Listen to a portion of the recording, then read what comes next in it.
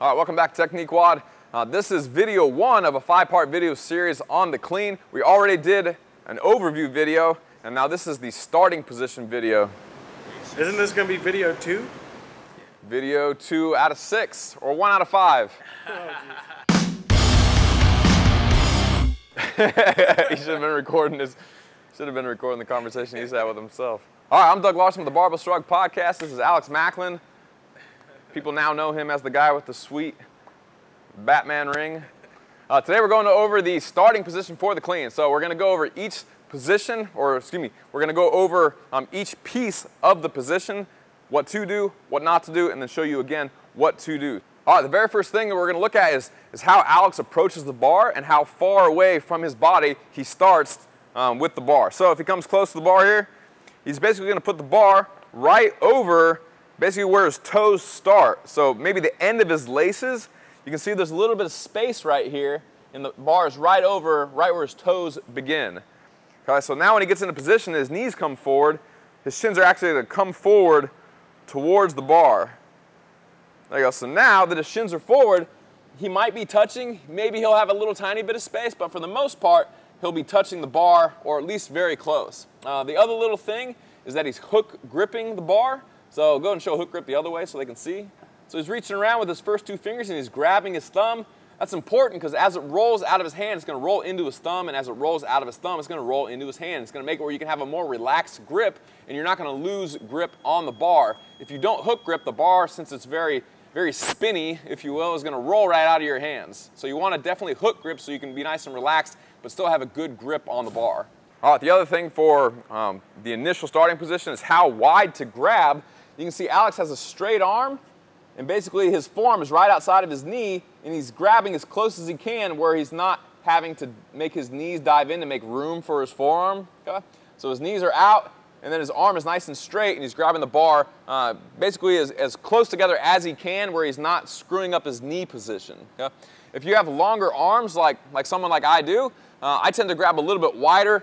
By grabbing wider, my hands go higher. So I grab a little bit wider just because it makes the bar hit a little higher on my thighs. That's personal preference. You can play with it, but for the most part, you're just going to grab right outside of wherever your knee position is, where you can have a good grip on the bar with a straight elbow. So if Alex gets in a good starting position, we're going to start top down, looking at his shoulders. All right, so you can see Alex's shoulders are in front of the bar. He doesn't want to have his shoulders behind the bar, so he's sitting back too much right there.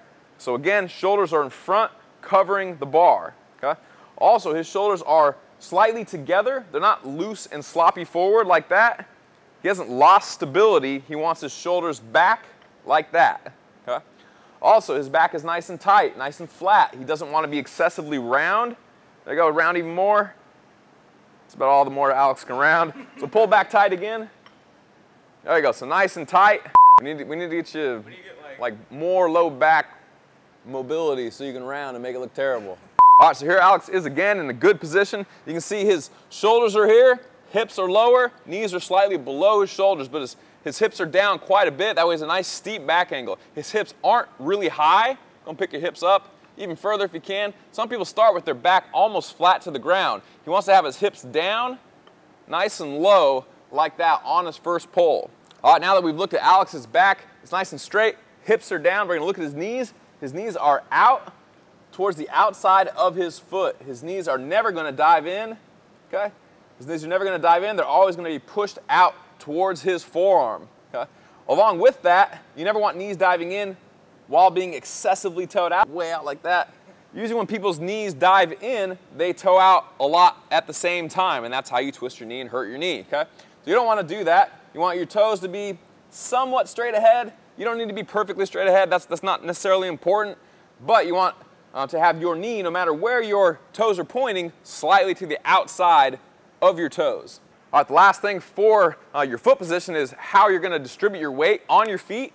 So for the most part, with the starting position, you want to be like right in the center of your foot. You don't necessarily need to be super heel heavy. You definitely don't want to be toe heavy. For the starting position, you're going to be mid-foot heavy, and then as you go through your first pull, you're going to rock towards your heels. So this position is going to be very balanced. You should feel the center of pressure right in the middle of your foot. Right in the middle, not necessarily all the way back on your heels. Last thing is, where should you be looking when you're in the starting position for your clean? So if Alex gets into a good starting position again, there's two ways you can think about this. I tend to like to look straight ahead to a point on the wall right in front of me. Some people like to keep a 100% neutral neck, which basically means you're probably looking like maybe 10 feet forward on the ground, and then as you go through your first pull, then you can look out to a point on the wall in front of you. What you don't want to be doing is looking up too far. You're not looking up, and you're not staring at the ground right in front of you. Okay? You're looking out, forward, semi-neutral neck, probably picking one single spot to focus on, and then remaining focused on that throughout the entire lift. Let's see what Alex was really looking at.